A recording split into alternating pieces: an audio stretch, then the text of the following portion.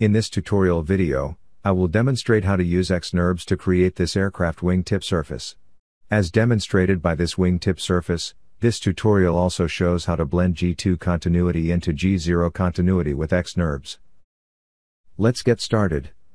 For this wingtip surface, at this corner, only G0 can be satisfied. So we split this edge into 3 pieces so that we can specify different continuity. Start xNURBS dialog.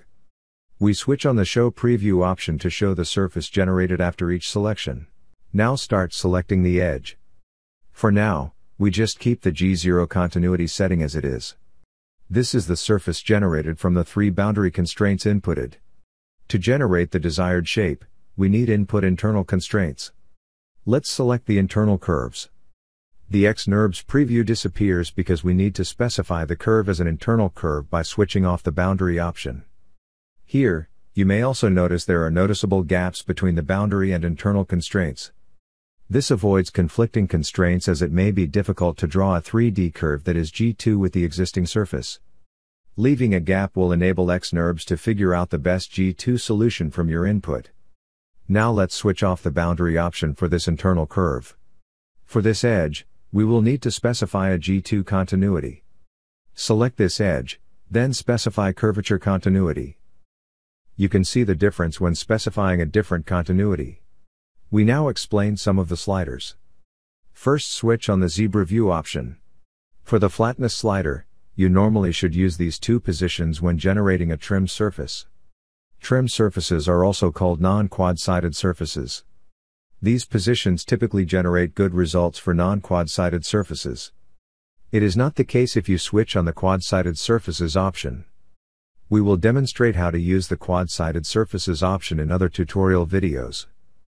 For the quality control slider, you normally should keep it at the leftmost position.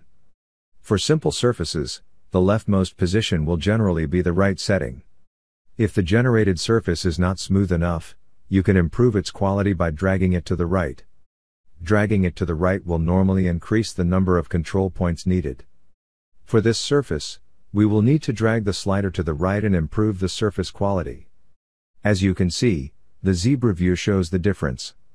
The xNURBS manual discusses these settings in details. Let's complete the surface and take a look at the zebra view. The surface blends G2 continuity into G0 continuity. For this wingtip surface, xNURBS uses a single trimmed NURBS surface to complete this design. Of course, if you want to generate a better model, you can adjust the input curves. The xNURBS form finding video shows how to fine-tune a surface. You can also split the surface into multiple xNURBS surfaces to improve the design quality. This tutorial is made with the upcoming xNURBS version 5. Genuine version 4 customers will get a free upgrade to version 5. That is all for now. Check our other tutorial videos for how to use xNURBS efficiently. Thank you for watching.